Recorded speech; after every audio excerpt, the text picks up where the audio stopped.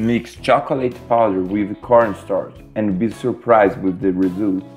In a pan, start by adding 500 ml of milk, then add 3 tablespoons of cornstarch.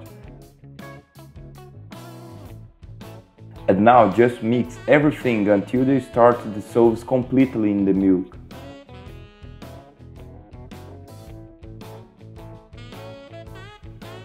Now add 5 tablespoons of chocolate powder. The brand may be of your preference. Mix it again.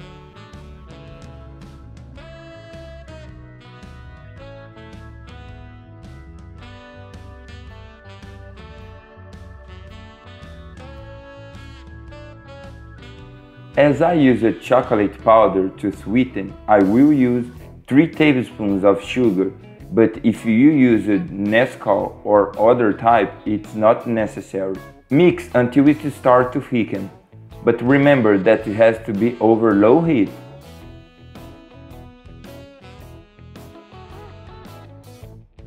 When you're at that texture, you're red at the perfect point. We can turn off the fire and now we just pass everything onto a container of your choice.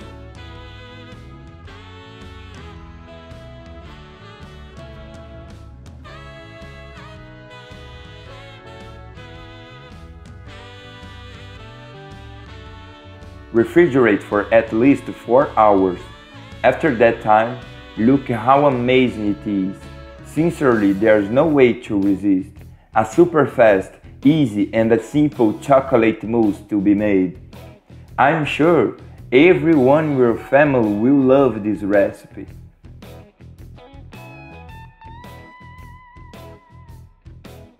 I hope you enjoy it.